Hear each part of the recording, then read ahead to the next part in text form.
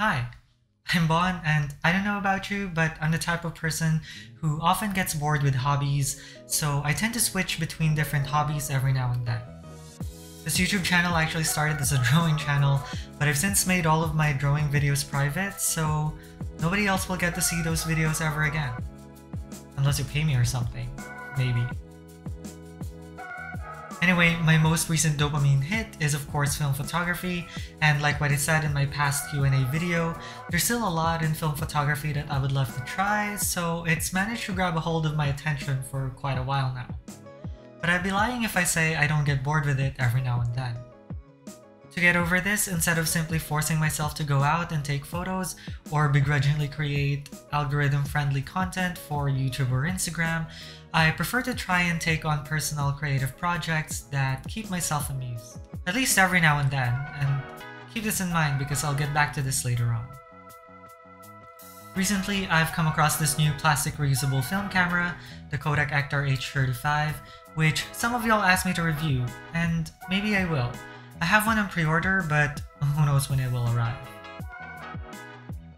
The Kodak Ektar H35 is a unique plastic film camera in that it takes half-frame photos, as in it only exposes half of a 35mm film frame. So you get twice as many photos, like around 72 if you have 36 exposures, which I think is cool, so I pre-ordered it. But because I'm impatient and impulsive AF sometimes, I went on ahead and bought a different half-frame film camera from eBay, the Olympus Pen FT.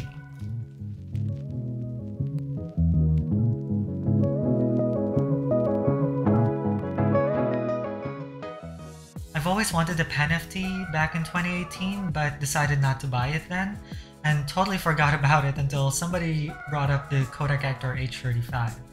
And now that I got it in my hands, man, it doesn't disappoint.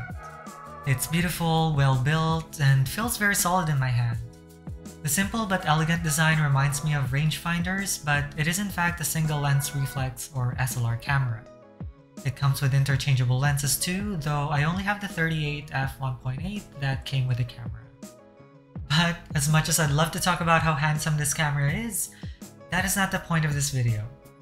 Remember how I said I'd like to take on some creative challenges every now and then? No? Well, part of why I wanted to buy a half-frame film camera is to challenge myself to do diptychs. What are diptychs? Well, according to Wikipedia, a diptych is an artwork consisting of two pieces or panels that together create a singular art piece. Now, you can just take two images and put them side by side, but for this challenge, I wanted to make the diptychs in camera, as in I will take two photos, one after the other, with the goal of making them coherent or complementary. And because I was using a half-frame film camera, the resulting frame contained both of the images, which just meant I couldn't cheat myself. But I still ended up breaking the frame in two because I didn't really like the black border in the middle of the frame. But yeah, as soon as I got a hold of my Olympus Pen FT, I loaded it with a roll of the new CineStill 400D and went on with the challenge. And here are some of my results.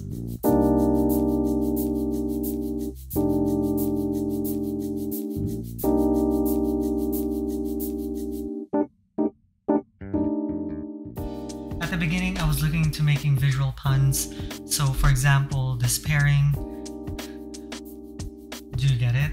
It's a hook and an elevator with the up button being lit. So it's a hookup. But that was really hard, especially when the photo has to be one after the other. So another pairing that I thought about was real and replicas, like these ones.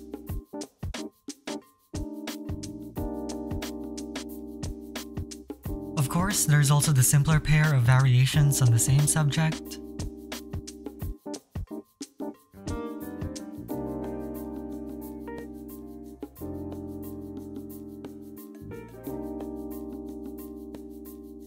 Similar colors.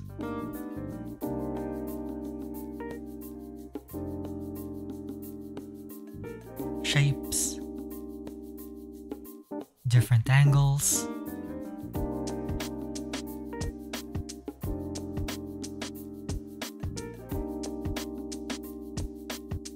zooming in and out or overview and details, and combinations that show different items but lets you fill in the big picture. Like when I see these two together, I think, oh, a playground. This challenge really made me intentional of what photos to take, and trying to do that for 36 pairs was tough.